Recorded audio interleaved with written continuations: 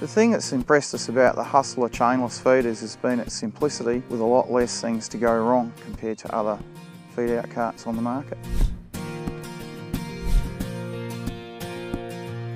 I'm Jeff Green from High Marsh Tiers, South Australia in Fleurieu Peninsula, and we run a dairy farm. We calve down about 300 cows a year and milk on a year-round basis, and we do that on two separate blocks, a dairy block and a runoff block, and we have about 250 animals on our runoff block. During our peak period, summer and the start of winter, we would be putting out about 8 rolls of silage a day, 4 rolls of hay and a couple of square bales of hay between the dairy and our runoff block. Our feeding regime led us to use round bales, square bales and round bale silage, so we needed a machine that was capable of doing all three. One of the other characteristics of the Hustler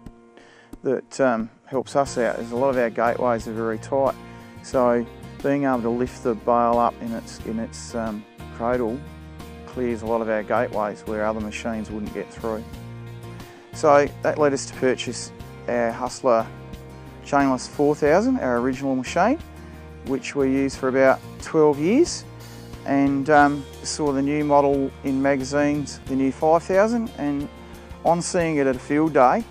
it had quite a few updates that had us quite intrigued. Initially, when we first thought about purchasing a feed-out cart, we looked at a few brochures and looked at some machines on other farms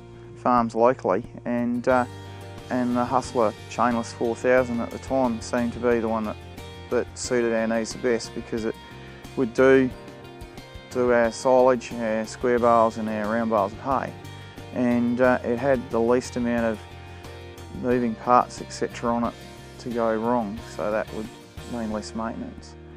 After 12 years of using the 4000, we saw the 5000 at a field day, and it had quite a few improvements, and yeah, so we traded in the 4000 and purchased the 5000 about 18 months ago,